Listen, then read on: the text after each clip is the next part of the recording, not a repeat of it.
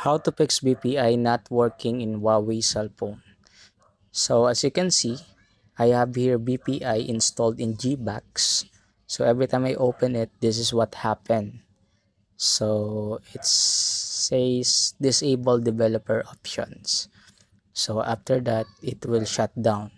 So in order to solve that, just go to settings and let's click settings, and then let's go to kindly scroll down and let's go to users no to system and updates, and then after that kindly check developer options. So just simply off the developer options. Let's off it.